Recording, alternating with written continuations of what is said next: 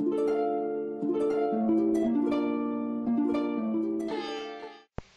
what's going on YouTube? It's Mad Hatter for another Mad Hatter TV. I hope all is going well in your life. I actually got a inbox message and question regarding where's my happy place. So, let's see. Where's my happy place?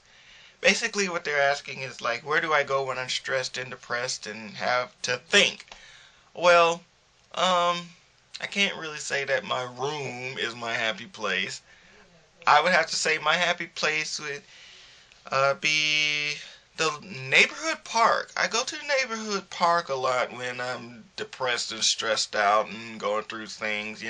So, I used to go to the graveyard in the cemetery. I know that sounds very crazy. And it gets crazier because I never went to the graveyard or cemetery in the morning or in the afternoon. I would actually go to in the night. I guess it was like the whole adrenaline rush type thing, but I don't go there anymore. And the only reason I don't go there is because it's so cold now. It's like in the wintertime. Like in the fall and wintertime, I don't go to the cemetery and the graveyard because it's too cold. But like in the summer and spring, yeah, I go there. And I pretty much just talk to my grandpa, my great grandmother, my great great grandmother, sorry, and my aunts and uncles, and I just, share a little word with them and tell them how I'm doing, and, even though they're not talking back, but, it's just a thought. And, now I go to the neighborhood park at night. I don't know what it is about night, but, it's like I would go to the park and I'd stare at the stars and talk to all my loved ones that I lost, and just really reminisce about all the good times and just take my mind off of the things that be going on in my life. And we all go through things, we all have our struggles, we all have our problems, and sometimes you need to just escape it all. Just go to a place where you can just let all of your problems free. And normally when I go to these happy places, I come back and I'm refreshed and I'm just really, really good. And I remember when I used to be able to just meditate in total silence.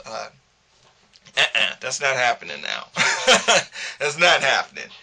But I used to be able to meditate and just close my eyes and go to a paradise, just a whole mental paradise, and I can't do that now.